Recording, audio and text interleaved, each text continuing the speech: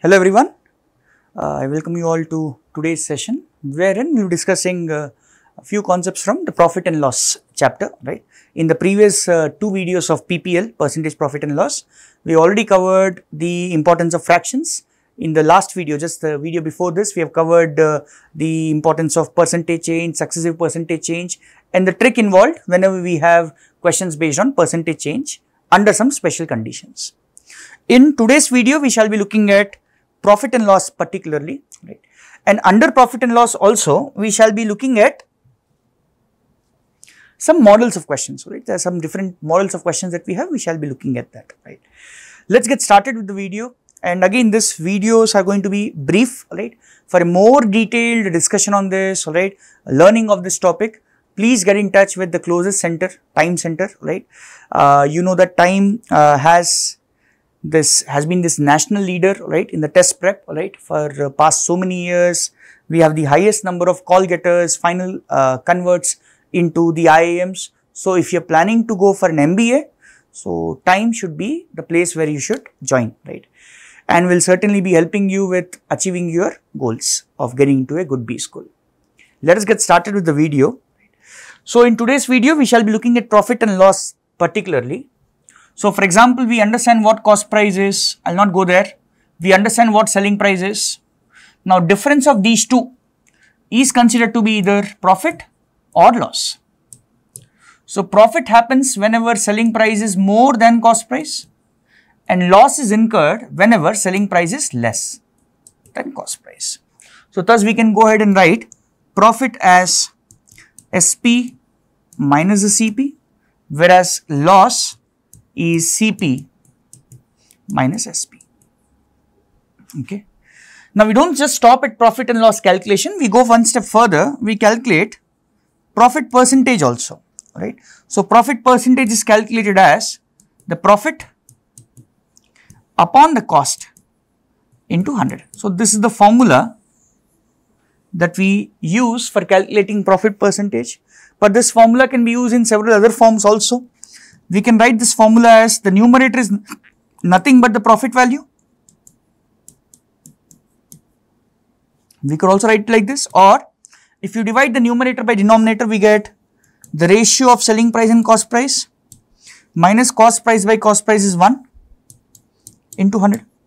So these are the different forms in which profit percentage can be calculated, right? And similarly, of course, loss percentage also. See, one more thing that you can easily observe here is loss is nothing but negative profit. So whatever formula we are writing for profit, same will be equally valid for loss also, just with a minus sign. Meaning, if you say your profit is minus 30%, so that is same as saying loss is 30%. Right? So thus there is no need to specially discuss the case of loss and loss percentages. Right? If you discuss this profit, loss is taken care of. Right? So this is like the basic discussion that you should be aware of. Now let us move on to some models of questions that we have under profit and loss. For example, have a look at this question. Pause the video, try it out yourself once. I will, as I said, we'll be discussing it anyways. You can pause it, you can do it later. Now if you look at this, it says a shopkeeper calculates profit percentage on the selling price and finds it to be 37.5. See, generally profit percentage is always calculated on CP, not on SP, but he did it on SP and finds it to be 37.5. Find his actual profit percentage. So how did the shopkeeper calculate the profit percentage? The profit percentage is profit upon not CP but SP into 100. And how much did he find it to be? 37.5. So this is nothing but SP minus CP upon SP, sorry. This into 100, I can send it on the other side by 100. 37.5 by 100. When you simplify this, it's going to be 12.5 3 times, 8 times, 3 by 8. Now please cross multiply. So 3 times SP will be equal to 8 times SP minus 8 times CP. So when you solve it, 8 times CP sorry, just a minute.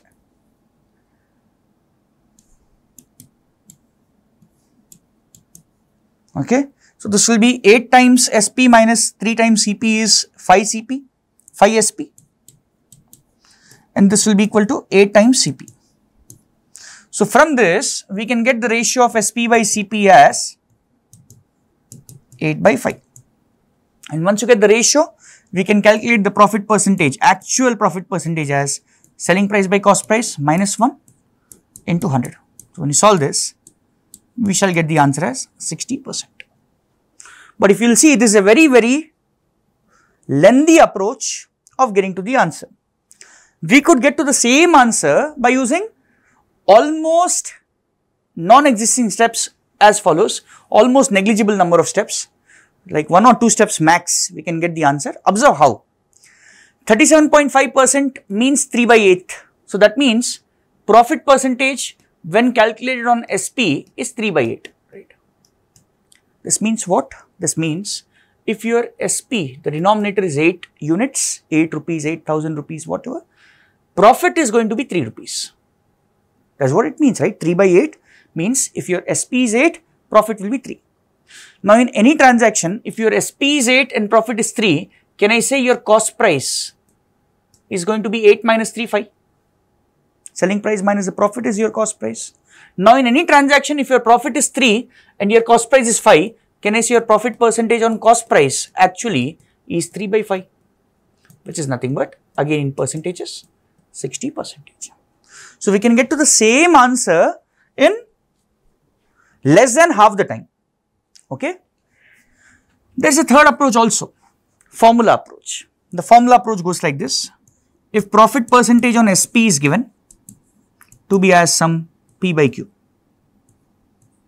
or some A by B, let's take, so that P we don't get confused with A by B. Okay. Then your profit percentage on CP is directly obtained as A upon B minus A. A upon B minus A. This kind of formula we have seen in one of the previous videos also, when we are talking about the percentage change and all. Similarly, if profit percentage on CP is given to be some X by Y, now directly profit percentage on your SP can be calculated as X upon Y plus X. So this is a even more direct approach, right? For example, in this present case, this A by B is given to be as 3 by 8. So can I say 3 by 8 is given? So what will be my answer straight away? It's going to be 3 by 8 minus 3, which is 3 by 5, which is nothing but 60%. So we can also make use of this formula for answering this particular type of question. I hope we are clear with. So basically you should never be going for this approach. That's a very long and unnecessary approach. You can either go for this or you can remember the formula.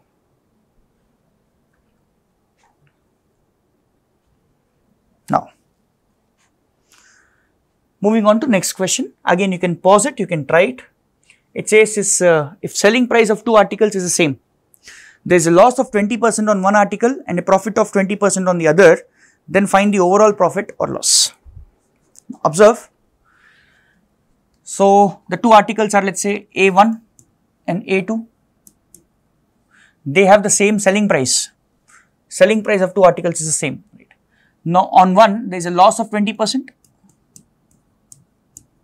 On the other there is a profit. Let's assume their cost prices are C1 and C2. So if your cost price is C1, can I say if you incur a loss of 20%, your selling price will be how much? It's going to be C1, because understand, cost price minus selling price is loss. So that means cost price minus loss is going to be the selling price. So what is cost price? C1. What is loss? 20% of C1. This is 100% of C1 minus 20% of C1 is nothing but 80% of C1. Here 20% profit. So selling price will be C2 plus 20% of C2. That is 100 plus 20, 120% of C2. Both should be equal, right? Both should be equal. So when you put them equal, we'll get a relation between C1 and C2 as C1 by C2 when you simplify is nothing but 3 by 2, right. So 3 by 2 means what? If I take this as 300 rupees, this is going to be 200 rupees.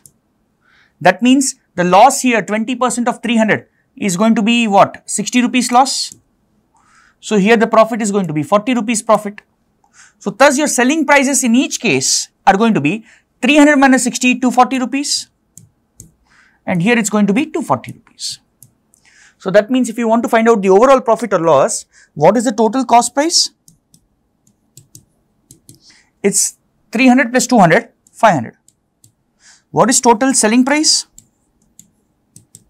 It's 240 plus 240, 480. Right.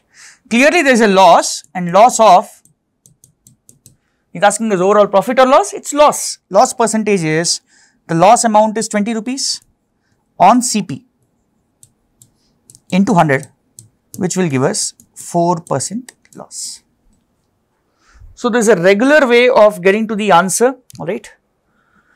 There is a faster approach also that we can do, and we can get our answer in 10 seconds also. We need not do all this, but that process requires a formula which is applicable only in one case, only in a specific case. The specific case is, for the two articles, selling prices should be same, 100, 100 for example. Also, on one article, there should be a profit of A%. On the other, there should be a loss of A% only, not some B%. Now, in such a case, overall, there is always a loss. Always there is a loss. Overall, there is always a loss in such a case. And overall loss percentage will be given as simply A square by 100 percentage. So that means in the present case, what is A? A is 20. So my answer directly is 20 square by 100, 400 by 100 is 4% loss. There is no need to go for all these detailed calculations and all. We can simply get our answer by this formula, A square by 100 formula. Okay. The second way, right? You can note this down. I will try to discuss one more way, right? The third way will be like follows, observe. But before I go for this way, I would like to explain the concept of harmonic mean. So, harmonic mean of two numbers is given as 2ab by a plus b. Okay, just remember that formula. No need to get into details about that, right? Just remember that formula. So, two articles again, A1, A2. On first article, there is a profit of 20%. Second article, there is a profit of a loss of 20%. That means profit of minus 20 it is, right? We can also write it like this. Both have same selling price, same condition, selling price is same. Now here the way we can get our answer directly is, there is no need to do any detailed calculations for this. So the third approach is like this. Listen carefully. If I take your cost price, my cost price as some C1, this is C2. So can I say here in this case, my selling price is going to be 20% more than C1. So it's going to be 120% of C1. I'm not writing C1 and C2 right now, but I hope you follow what I'm saying. I'm not writing everything here. 20% profit, 20% loss. Here if the cost price is C1, selling price will be 120% of C1. Cost price is C2, selling price will be 100 minus 20, 80% of C2. Now what you do is, you apply harmonic mean on these two. So when you apply harmonic mean on these two, what do we get? 2ab by a plus b. Okay, when you simplify 100 times, this 0 cancels out. 12 into 8 is 96%. So when you're getting 96%, this is less than 1, right? This is less than 100%. Less than 100% by how much? It's less than 100% by 4%. It's less. So if it is less, my answer will be in loss. If it is more than 100, my answer will be in profit. And how do I calculate the loss or profit? Simple. Look at its difference from 100. So how much less? 4 less. So my answer is 4% loss. Okay. So, the harmonic mean can be applied this way. So, this is a third way. This can be used in all kinds of questions. No need for them to be equal. It's not necessary they should be equal. We can also use them in questions of the following type. For example, look at this. There are two articles again, same selling price. On one there is a loss of 10%, minus 10% profit, and on the other there is a profit of 20%. That means what? Loss of 10% means the selling price will be 90% of the cost price. Here it's going to be 120% of the cost price. Apply harmonic mean of these two. So, it's going to be 2 into A into B by A plus B, 210. So, when you simplify this, 3 goes 7 times, 3 goes 40 times, that is it, no more calculations, no more cancellations, 720 by 7. And if you look at 720 by 7, it is nothing but 102 4 by 7 percentage. Now, is it more than 100 or less than 100? Clearly more than 100. By how much? 2 4 by 7. So, this is my overall profit. So, here again there is no detail. If you just go back, we discussed this question in 3 different ways. Method 1 was very detailed, very much calculation. Method 2 was a formula, A square by 100, but that formula only works if A is same and selling price are same. This will work, this method will work in all kinds of questions. Only condition is selling prices should be same. I hope we are clear with this approach also. So, with this, we have come to the end of this video also. I hope you have understood the techniques that we spoke of in this video. Please do practice them on your own, right? Please try to find some more questions to apply these techniques on, right? And keep learning, right? Keep learning. And for more such videos, please do subscribe to our channel, right? Do subscribe to our channel. We will be uploading videos very frequently, right? And please also press the bell icon so that you get notified whenever any video is released. So, on that note, let me end the video here. Thank you and all the very best.